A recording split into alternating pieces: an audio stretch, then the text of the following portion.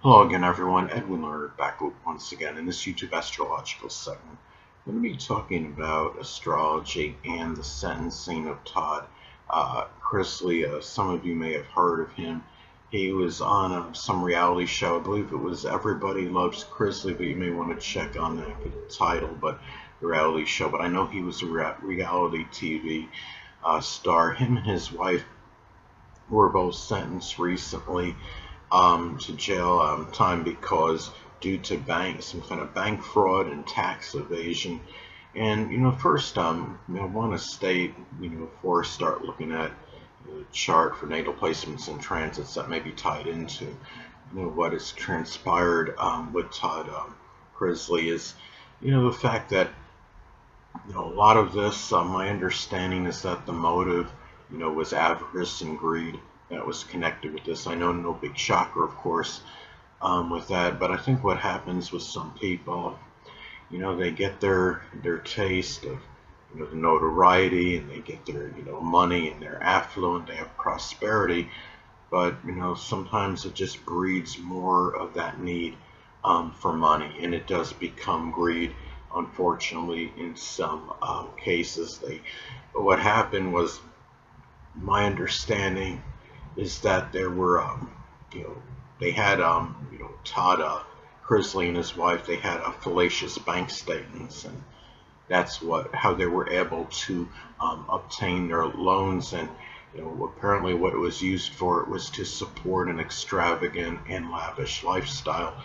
And it just shows you we don't always know what's going on, behind closed doors, and who's involved in what crime, or who's doing corrupt things, or things that are unscrupulous, or what have you. And anyway, and he was sentenced. Todd Chrisley was sentenced to 12 years in jail.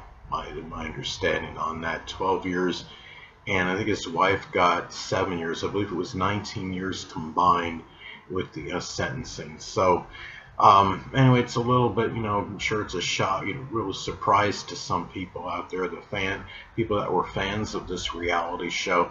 But I'm going to talk about some natal placements in this chart and some transits that might have been connected with what was going on with, the fraud that he was involved in with his wife. And anyway, and again, it was bank fraud. At least those are two of the crimes. There may have been more, but bank fraud and tax evasion are at least two of the crimes that he had been, him and his wife were convicted on. Of course, they are planning an appeal on this, so we'll see how how that transpires. But anyway, well, the first thing, of course, I don't have time of birth for Todd Chrisley, so I had to improvise once again and do a solar/sunrise chart.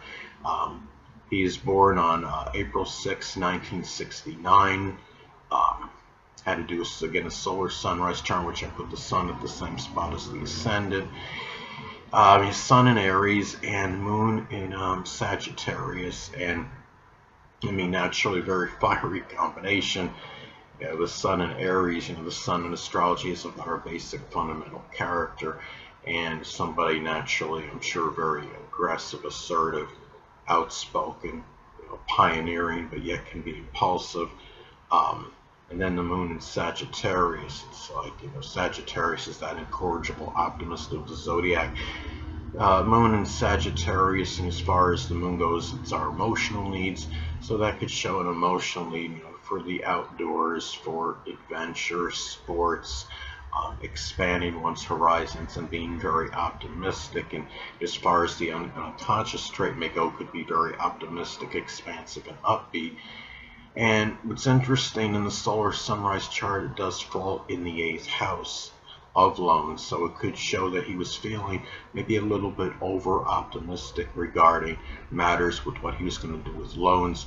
And it's also, based on the solar sunrise chart and time, it does, his moon conjoins Neptune, and that shows being that moon in Sagittarius, again, could be feeling very overly exuberant and optimistic, and conjoining Neptune about being deceptive, and then being in the 8th house of loans. And Neptune is in Scorpio. I understand that's generational, but it by itself, though, still could indicate, deception, in matters with loans, because Scorpio is the sign that rules loans, and Neptune is deception. And it's also, Neptune is evasive, it's escapism, and the Neptune in Scorpio can indicate, the evasion, avoiding, escaping matters with taxes, and being in the 8th house of crime. And it's also too, what I notice it stands out in Todd Chrisley's chart is that he has Jupiter, based on this solar sunrise time. Jupiter is in Virgo at 29 degrees, and 29 degrees is an anaretic degree in astrology. And I've talked about before is that Jupiter could be very paradoxical, it could be very strongly benign and benevolent, but it could also have a tendency to enlarge and expand. It could expand parsimony, and it's at the 29th degree, and Jupiter is also connected with the law. And you're probably wondering, well, how does that tie in with Todd Chrisley? I mean, he was living an extravagant, lavish lifestyle. He certainly wasn't anybody that was frugal or parsimonious. Well, to some degree, he may have been, because a lot of the money he was spending was coming from those loans that he got from the bank. It might have been something where he might have been trying to avoid using his own actual income, and he was just perceiving this as free money as far as the loans go. And and also the tax evasion, which was money that was supposed to, of course, then go to the government, which he was actually spending. So in a way, he might have been trying to avoid spending his own money as much as possible. And that's how I see the Jupiter in Virgo at the 29th degree. Again, Jupiter is connected with the law. At 29 degrees is a crisis degree in astrology. And the thing about it is too, and being in Virgo, the sign of frugality and parsimony. And what's interesting too, he actually, when I look at his chart as well, he's got a really strong, Aries and dominant chart. I mean, he's got 4 planets in Aries, and the North Node and Chiron in Aries as well. And he's got a stellium, which is he's got a 4-planet stellium in Aries, starting with Mercury, followed by the Sun, then Venus, and Saturn. When you look at a stellium, I mean, it's basically, the stellium is very concentrated and integrated in energy and astrology. And basically what starts out, with the first planet ends with the final one. It's basically, forms an astrological statement. And it starts out with Mercury. Mercury in Aries is about thinking in the mind. And the Sun is followed by the Sun, which is our focus. And then Venus is about money. And then Saturn, is connected, you could say, with the career in this case. And being in Aries, it's very aggressive energy. But another way, I wonder if this may have manifested with him, is that, the Mercury in Aries, the impulsive, aggressive thinking, followed by the Sun, which is our focus. And then Venus, it's about money, spending aggressively. And then Saturn could be connected with authority. Maybe it might have manifested in him leading to problems with authority. All of this, aggressive, Aries energy and that spending. Venus and Aries by itself can be very impulsive and aggressive in terms of, their spending habits. And then the conjunction of Saturn might indicate that, it leads to, some kind of sorrow or despondency. But again, this could be something tied in with where he had maybe some success in his career at the time, the fact that Saturn is involved. And Hold on a moment, people.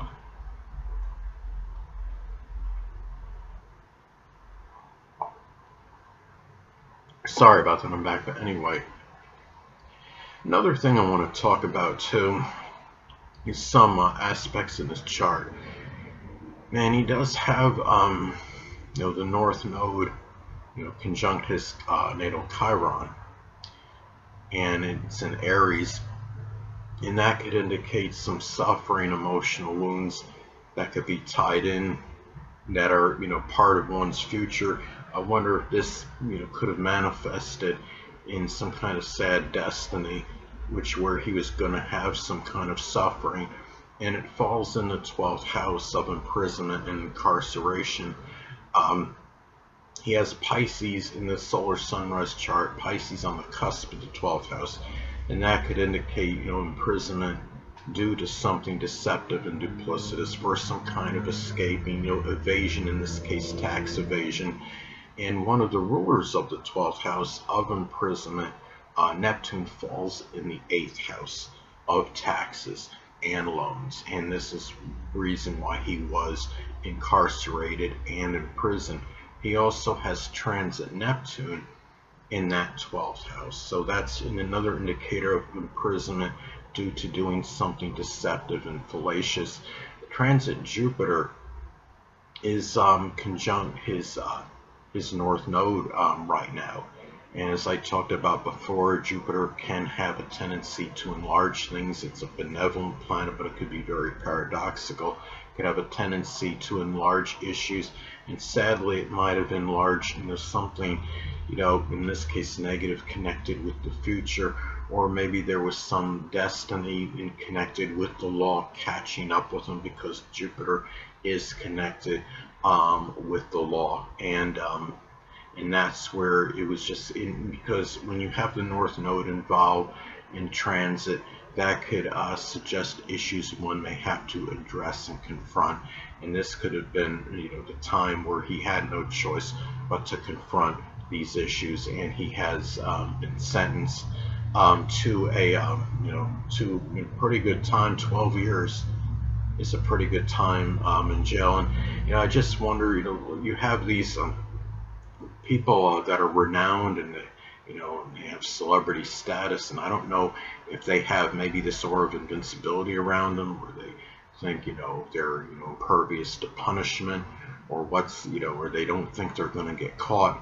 But I'd just like to say to people out there that are watching it, no matter what you're doing in life, no matter how much money you have, no matter how successful you are, and how much notoriety you have in life, that nobody is invincible to this. And sometimes when you're a person of celebrity status, I believe they may try to make an example out of you. So I'm just trying to, what I'm saying is, I'm just discouraging people from getting involved in anything corrupt, because this could happen to anybody. 12 years is a pretty good time to be in jail for.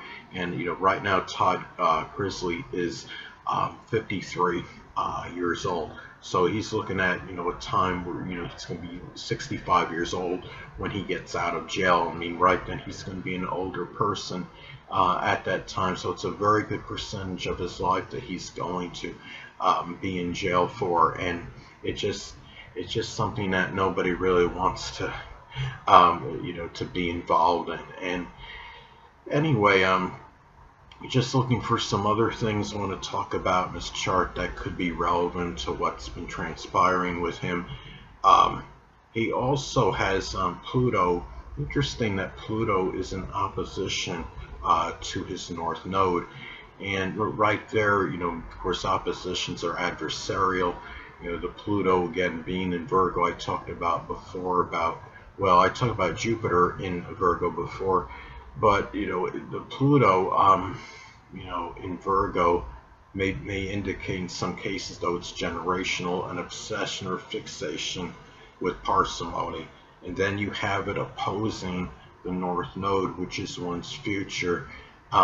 So it could indicate right there that could be that being the way he was, maybe not wanting to spend a lot of his own money sadly was going to oppose what he could do in terms of his future in his life, sadly. And it's just really just a sad situation. Again, just to reiterate what I was saying before, I understand he lived, him and his wife were living, an extravagant and lavish lifestyle there.